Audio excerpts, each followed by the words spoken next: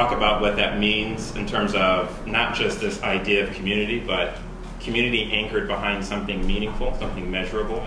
But I follow this model from Scott Peck, and a table full of people here, that community means a lot of different things to a lot of different people, right? Being someone who does a lot of work around culture, I understand where people are centered, right? And so for some, it's community is around faith. For some, it's around family. It may be friends. It may be a feeling of they call me, they reach out to me, they feel or help me to feel in some way special, right? They give me something, right? Some people love gifts. Or they know when to hug me, you know, and that makes me feel like I'm in community. And so oftentimes I feel thematically community to us is how it makes us feel and what we get from it, what we can derive from that. And sometimes for those more altruistic individuals, it's more about what we can give, right? Am I able to contribute some skill or some knowledge of some sort that makes me feel important in some way? I want to say at the top that community building, as defined by Peck, is not a destination, but rather a journey. And one of the things that I discovered very early on, especially with students, is that we're very destination oriented. We want to be there, right? We're in a car ride 4 hours. We don't want to be in the car for 4 hours. We want to be at our destination already. How many of us can relate to that? So if someone were to tell you then, okay, I know you want to be there, but it's going to take us about a month or a year to get to that destination. And while we're doing that, by the way, you're going to learn a lot of really tough things about yourself and others that's going to really turn you every which way but loose. You know, you might not be inclined to want to jump on that bandwagon, huh? And so oftentimes when we begin to introduce this idea of community to our student leaders, you'll see a variety of reactions to it. It feels very, as some would say, touchy-feely, right? I think a word for that might be spiritual for others, because it's a process that involves deeper relationship building with others. And so let's dive into what this community building is. And he looks at, so although it's not formulaic, which means essentially he doesn't believe that this is an exact science or process, but it's generally what communities go through. And so the first stage, if you will, is that pseudo community is very similar to that. It's fake community, right? And we'll talk about what that looks like. The next phase is chaos. Chaos is where a lot of groups stop because we don't like chaos. Just the word chaos makes us probably cringe, right? In order to get to community, we have to go through the third stage, which is emptiness. And emptiness is not, oh, I've got to like be really sad and tell you my deep dark, you know. We'll talk about that in a moment. And then last but not least, authentic or genuine community.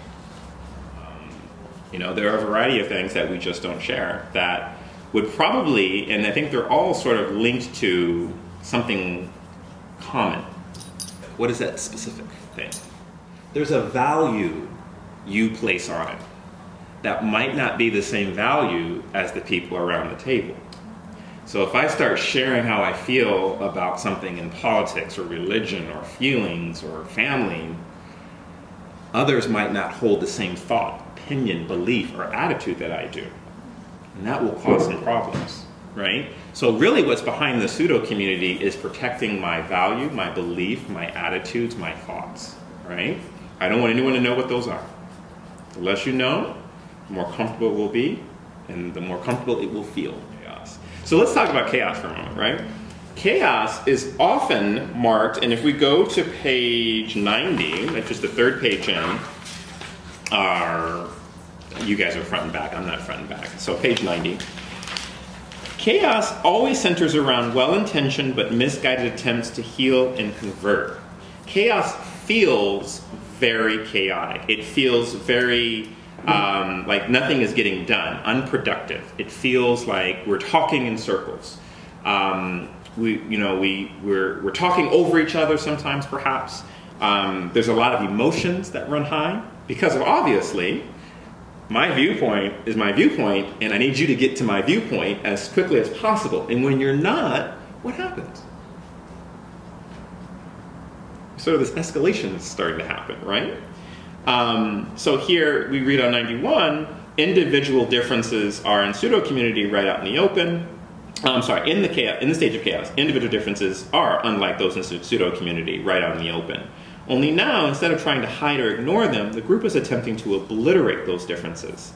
There's one thing that I like here that it goes on to say. Underlying the attempts to heal and convert is not so much the motive of love as the motive to make everything and everyone normal, and the motive to win as the members fight over whose norm might prevail. So if I believe the way to fix this is through Jesus Christ, and that's what everyone should believe, how do you think that's going to blow over in a group as diverse as we've got? The problem with that oftentimes, when we've never really been in a group that has a give and take, is we really truly believe and sometimes put a flag in that belief and say, no. Even though I may not say it, I'm going to sit here and I'm going to stew over this because I believe that's the one and only way to fix this issue. And you guys are going to keep coming back to this issue, and I'm just going to keep saying, we could have solved this minutes ago, hours ago, if you guys just would have listened to me, right? And so we're doing this attempt to heal, to convert, to fix other people. Fix, right? Because we think that's our role. One thing that I'll say about community, and the adults heard this from me, why I don't believe in committees, right? So follow me on 93, second paragraph. The problem of the emergence of such secondary leaders is not their emergence, but their proposed solutions. What they are proposing one way or the other is virtually always escape into organization. It is true that organizing is a solution to chaos. Indeed, that is the primary reason for organization, to minimize chaos. The trouble is, however, that organization and community are incompatible. Committees and chair people do not a community make. And there's a reason for that. Community, according to Peck, is egalitarian. There is not a totalitarian state. There's no one leader putting the hammer down and saying, this is what we do. Community can be made with a rapid pace if community is formed first, right? And one of the issues that we consistently had last year was that we were trying to make these decisions without the relationships being in place. And so therefore people were still vying, trying to fix, heal, and convert, and stayed in that chaos all year long. And so therefore we never really heard one another and built something together. So chaos is necessary. The way through chaos is not through organization or committees, but rather beginning to listen softly. And that phase is what we would call emptiness. And that, if you want to follow with me, is on page 94. Emptiness is a stage marked by letting things go that are preventing you from being in an authentic space with others. So we talked about some of these earlier, right? Biases and prejudices, expectations and preconceptions, ideology, theology, and solutions, the need to heal, convert, or fix, or solve. Like, these things really, or the need to control. That's a big one for a lot of people. Like, some people just need to be in control. And they have difficulty with being able to let go and say, you know what, that is a really great idea, let's try that. Without putting my stamp on it and saying it has to be this first, right? I think Congress has an issue with this, unfortunately, right? Everyone needs to control something, and so nothing really gets done. Community is a way for everyone to be heard on the team. Even if my idea is not the one that comes out the gate, I know that in that process, I was heard. And that's why it's important that we understand it's not a destination. Whatever we end up deciding really isn't the prize here. It's everyone being heard in the process that's the prize. And that's the real the goal for us as an organization. And then community. Community is marked by being able to hear each other finally speak. It says soft quietness, a kind of peace. Now, for you, Ezna, I want to read a couple of segments, right? So at the bottom of page 103, there will be tears in abundance. Sometimes they will be tears of sadness, sometimes of joy, sometimes simultaneously they will be tears of both. And then something almost singular happens. An extraordinary amount of healing and converting begins to occur now that no one is trying to convert or heal. And community has been born. Community isn't just we're now able to speak about those things that we didn't speak about before. But it's about feeling comfortable enough in an environment where you can share authentically what you're thinking and feeling, right? So I don't just get into a space and say, oh, this happened, or this is this and this. But it's, if I share something, I know I'm going to be heard. I know it's going to be a safe space. And I know that what I'm going to be saying will be celebrated in some sort of way, right? And that's different for each community. So to get through this process, there are three things that are extremely important to have. I call them three key ingredients. Is saying, I commit to this community. It's saying, I commit to the process. I commit to what the process will bring. And I commit to sticking it out. It's a journey that, you know, it's hard to build trust when you just, in the middle of it, decide, I no longer want to be a part of this process. So community building workshops are often tough because we deal with tough topics, and people realize they made a commitment to stay and they've got to stick it out regardless of how they feel. And so commitment really challenges a lot of people. Consensus is number two. That's the C word I was mentioning to Renoka earlier that a lot of students hate. If you've never seen the movie 12 Angry Men, yes. How do you spell it? C-O-N-S-E-N-U-S.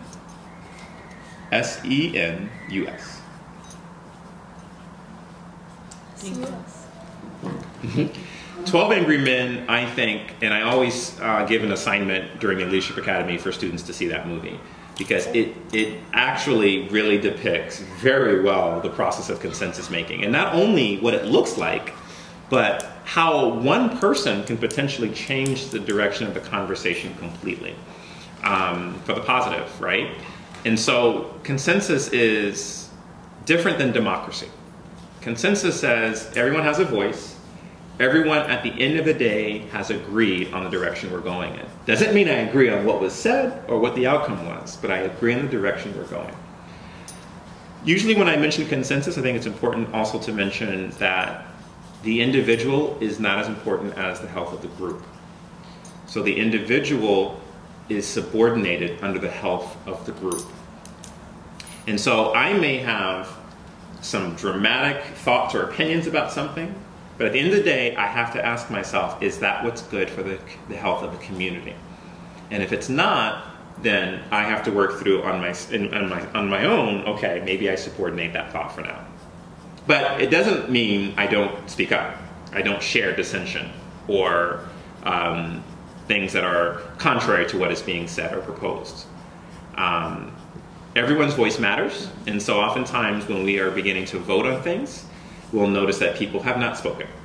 And we cannot take a vote on anything until every voice has been heard and everyone agrees on the direction that we're moving. And that is often the hardest thing to do, especially when passions run high.